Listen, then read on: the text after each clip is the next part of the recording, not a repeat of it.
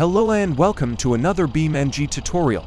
In this video I will show you how to improve the jagged lines in BeamNG that are due to the anti-aliasing. First, please go to the links in the description and download the files.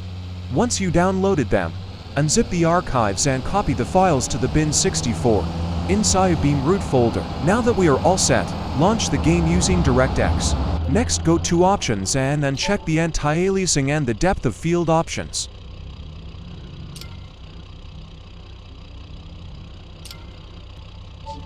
Now you need to press the ND key on your keyboard for the menu to show up.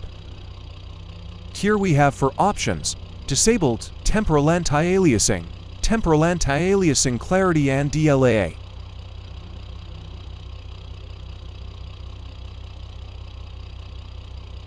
You can edit the hotkey for the menu by clicking Show Hide key.